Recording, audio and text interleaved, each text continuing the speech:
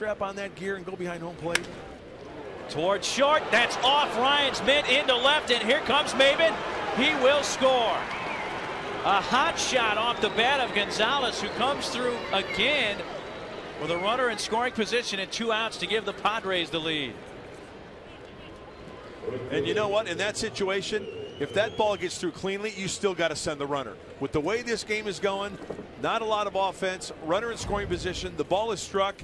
Take a look, down and in. Alberto adding on to that 370 average with runners in scoring position at 2 outs, eats up Ryan, and that